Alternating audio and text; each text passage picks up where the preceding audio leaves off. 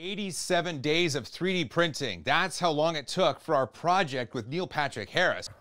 But it wasn't sunshine and rainbows the entire way. There was a lot of process and planning and a lot of failures, and we're going to talk about that right now. Let's see, where can we start? So in the episode, we saw the design session with Garrett and Chelsea over at Chaos Cortec, and then parts were designed, parts were printed, parts were sent to Neil, and then we went off. In this episode, I want to talk about more about the process and the printing and the failures and what it took to actually get everything completely done and sent off to Neil. First, after the design was finalized, Chelsea sent me over some test files. She sent me these parts right here, printed these on my Pooch Mark III at my house. This was just a test to kind of make sure the parts were printable and to kind of get a handle on things. She then sent me a couple other parts that these were going to interface in.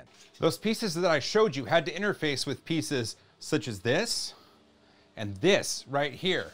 The idea was to get these printed and then they could interface like this, and then the parts could go on top. Before we interface the parts, though, I do have to tell you, there were failures, massive, massive failures. These belt printers behind me, I had all sorts of bed adhesion issues. I used a certain file from Carl over at NAC 3D, which essentially looked like sheets of paper. I tried 3D glue, I tried nanopolymer adhesive, I tried magic goo, I tried all the things, and what ended up working out was this Aquanet hairspray. I just spritzed some on the bed as it was starting, and we started to get some prints. Let's see if those parts fit. If you're looking at this part goes here, and this part goes here. There we go. This was proof that the parts were going to work out, and it meant that what Chelsea needed to do next was get everything laid out. All of the parts were going to be sent my way for 3D printing. Now that we had all the pieces, what we had to do is set up a specific room to do all this. And that's this room right here. I called this Print Central or something like that. I've got CR30s on the wall here. Got my Kickstarter CR30 there. I've got a Prusa Mark III and a Prusa Mini. Over here at the time, I had switched out a CR6 SE, a Neptune, an FL Sun, a Super Racer. I had an Anycubic Viper. I had lots of machines in here at the time, but this was the room where all of the prints were done. I don't know if you can see all these stacks right here, but that's all filament from Dave over at Printed Solid. Fine, I'll go get more. That's Design White, Jesse PLA, and Dave said he designed that filament and calls it Design White because it's meant to be sanded and painted, which I thought was great because that's what this project was. And what I did in here is feed all of the filaments through my rep box. Right there. It's a Prusa rep box. Seemed only appropriate that the Prusa rep box fed the Prusas, but that is what held all of the normal size spools. And then the big spools, one would go on the G-Max right here, and the big spools actually fit right here. Just like that. And this other one from SNR Tech Bytes, that also held a big spool. With the room staged and set, it meant that we were ready to print. Now what we had to do was slice all of the files that Chelsea sent us. And wow, as I went through and sliced all these, I got times for printing per part and then multiplied that by the number of parts I needed. As an example, here's this piece right here. This is called, let's see, Deco Side Underbar 1. And each one of these took 7 hours to print. There were 12 in total, which meant 84 hours of 3D printing just for this piece. This is Deco Side number 2.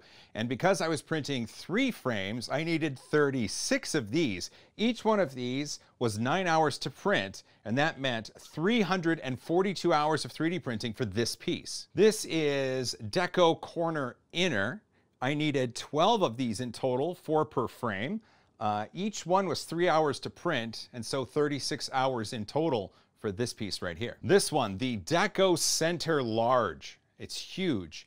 Each one of these was 15 hours to print, and 4 per frame meant I need 12 of those, and that came out to 180 hours of 3D printing just for this one. So I have to step back for these. These are frame long.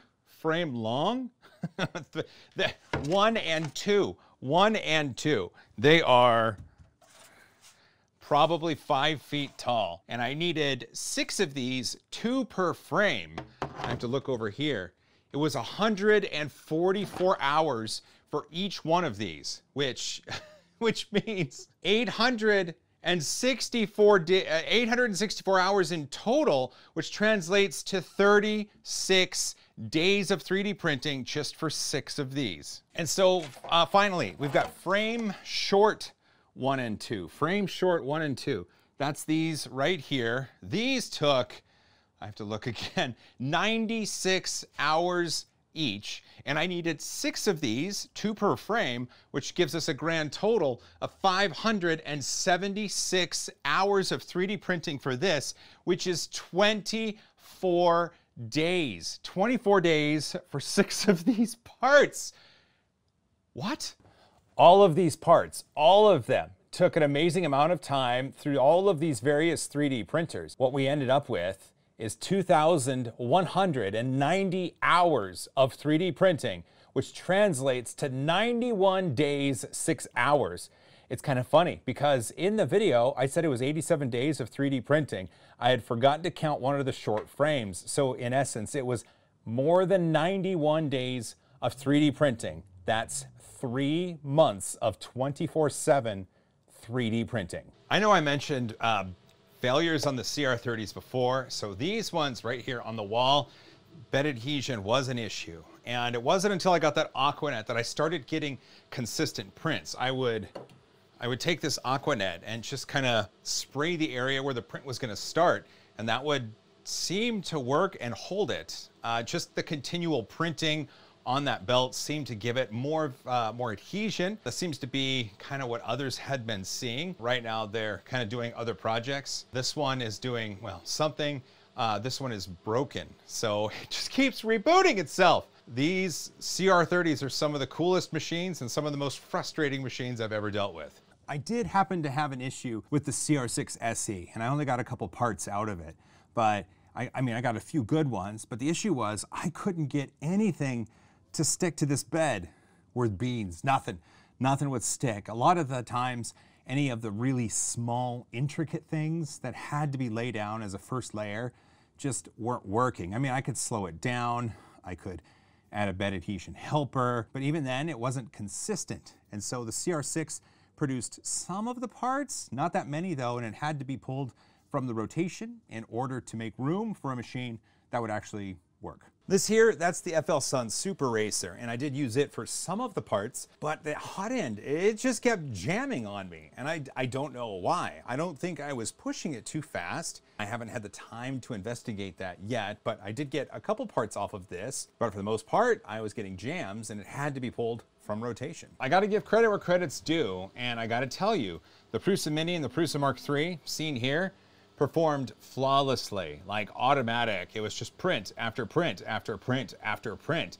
A little bit of IPA on the bed between each, and it was good to go. Hundreds and hundreds of hours on just these 2 machines right here. They just worked. And I'm not being paid to say that. I'm just telling you, in this project with thousands of hours of 3D printing, these worked well. You know, while we're talking about good things, let's also talk about this Anycubic Viper. This thing is fantastic. The automatic bed leveling on this just worked. It just worked every single time, and I was able to get tons and tons of prints off this thing. And with this Anycubic powder-coated PEI-esque sort of sheet that's on there, I didn't even have to put IPA on it in between each print. Each print just popped right off, and I hit go again, and hundreds of hours just on this machine alone. Anycubic, good job on the Viper. One of the other things that kept me up at night was the constant monitoring I did. You can see on each of these machines, I've got a Wise cam that just is on, and I can record the time lapses, which you did see in the video, but I can also just log in on my phone day or night and just kind of track the print. And they came in super duper handy. There were times at 1 o'clock in the morning where I'd have to put on my pants and come to the office and fix something, and it was because I was monitoring with these cameras. This was the floor that I got everything done. So the next steps, once everything was printed, was to organize the parts and make sure I had enough for the 2 frames to send to Neil. I used this floor, it was clearer back then, to stage the parts, and then I snapped a couple photos so I could send them ahead just to give Neil and crew an idea of what was coming their way. From there, everything was boxed up into some rather large packages and taken to UPS.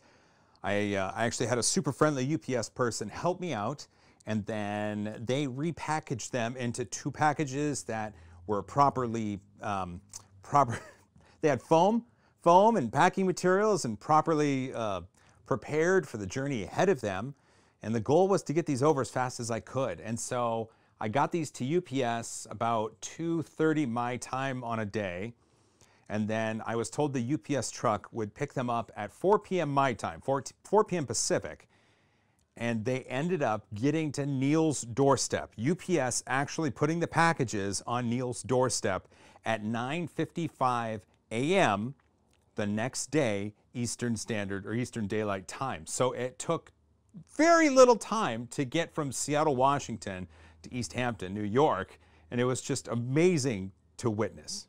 I got to tell you, this was quite the adventure, because then what we had to do was get on an airplane and fly to New York, rent a car, and then drive to East Hampton. It was an easy trip. It was a red-eye trip. And then once we got to the house, Neil was still at work doing some stuff, and he was going to arrive a little bit later. We got a little bit of a tour of the house from Taylor there at the house, and then I took a nap. I took a nap. I was tired. And then Neil showed up. We went to dinner. The next day was a shooting day, so we got a bunch of stuff filmed. The frames were revealed. Oh my gosh, they turned out so good. Neil gave us a bit of a tour of the house. We got to see all these different thematic rooms. It's crazy to see.